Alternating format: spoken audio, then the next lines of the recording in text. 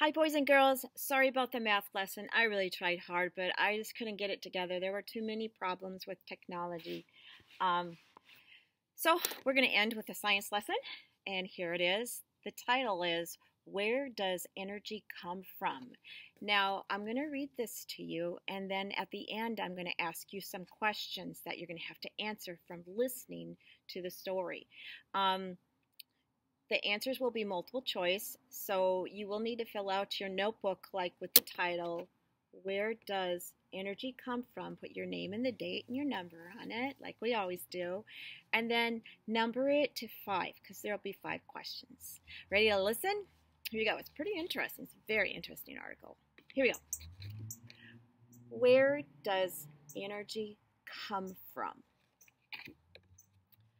When you got up for school this morning, online school, you probably got dressed, ate breakfast. This required energy. In fact, everything you do requires energy, from tying your shoes to lifting your spoon. Actually, everything that happens anywhere in the universe requires energy. Right now, I'm low on energy. I bet your parents are too.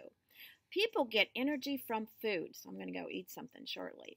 The food we eat gets its energy from plants, and plants get their energy from the sun. So the energy you used to tie your shoes this morning originally came from the sun. Energy cannot be created or destroyed.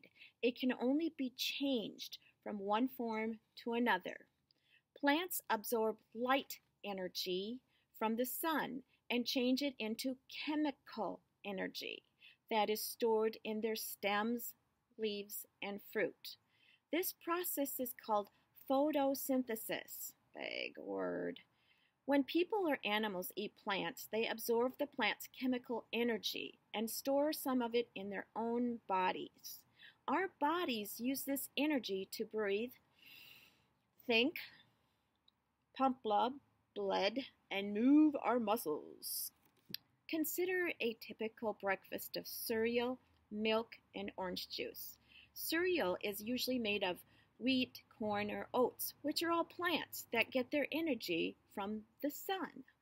Milk comes from cows, which use the energy they get from eating grass to make milk. Oranges come from trees, which store the sun's energy in their fruit. Even chocolate, my personal favorite, which is made from the beans of the cocoa plant, gets its energy from the sun.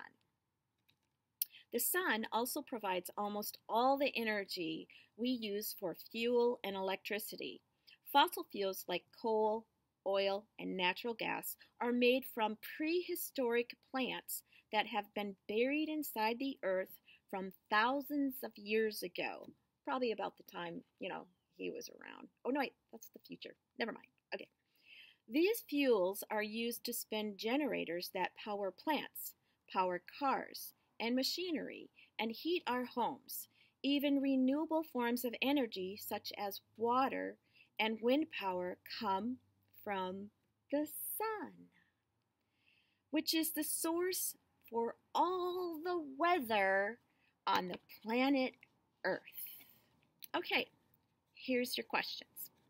Number 1, how do people get energy to do work? A, by absorbing sunlight. B, by growing plants. C, by eating food.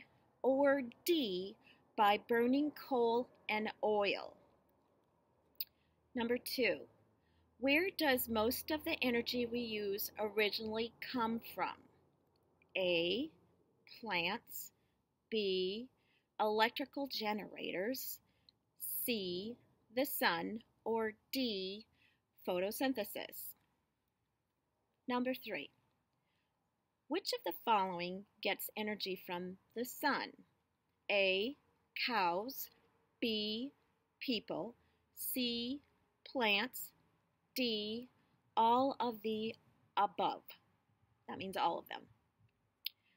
Number 4, what kind of energy do plants store?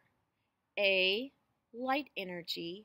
B, chemical energy, C, heat energy, or D, food energy. Number 5. Which of the following is not a true statement? A, plants get their energy from fuel. B, energy cannot be created. C, the sun is the source of all the weather on Earth.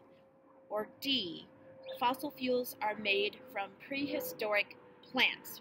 Remember, this is asking which of the following is not a true statement. And this concludes your day of learning. Make sure that you write neatly in your notebook so I can read it. Those letters A, B, C. How about you just make them in capital letters, okay? All right, I'll tell you the answers for this tomorrow before I do my next science lesson, all right? Let's have some more fun. Have a good evening.